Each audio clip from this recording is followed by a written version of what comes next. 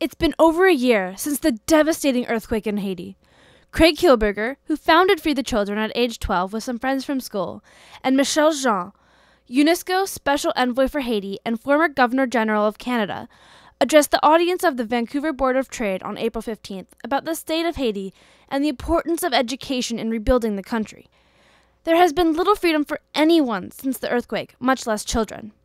Freedom is what brought so many people together on that Friday in April. The beautiful words written into the Haitian constitution is better to die than to live without freedom and in chains. We must always live free. It's an extraordinary call to action that the slaves of the first freed republic put out, with education as the cornerstone. Pain.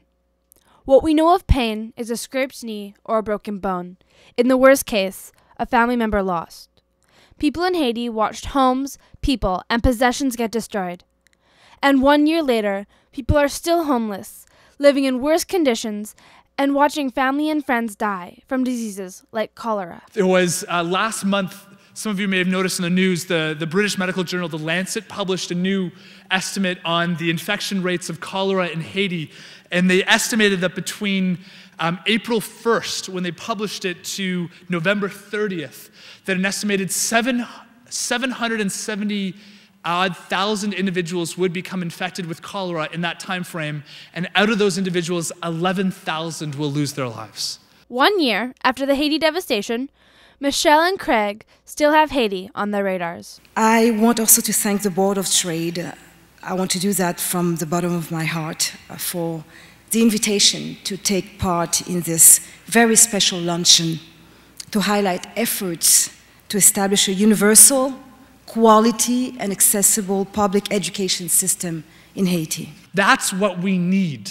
Not doctors and medical supply shipments or extraordinary amounts external. That's important in the short term after natural disasters, but we have to build the local capacity of local individuals, of Haitians themselves, to rebuild their country. Because again, long after that, the newspaper articles fade, and we already see, and it's tragic, we already see non-governmental organizations in Haiti starting to pack up and leave. During a moving speech by Craig, he announced that the Nobel Peace Prize winner, Mikhail Gorbachev, will be a keynote speaker at the upcoming We Day on Thursday, October 13th. We Day is a massive worldwide event held in 4 Canadian cities, including Vancouver. Students will fill Rogers Arena, and millions will stream it live or watch it on TV. What is most amazing about We Day is that it is an event to celebrate what young people here locally have done.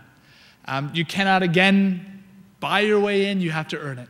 The students who this very week are taking what we call 5 Days for Freedom, students across the city who are involved in this, as youth stand before tanks and stand in front of guns and armies in North Africa and the Middle East, this is our own way for young people to stand for freedom.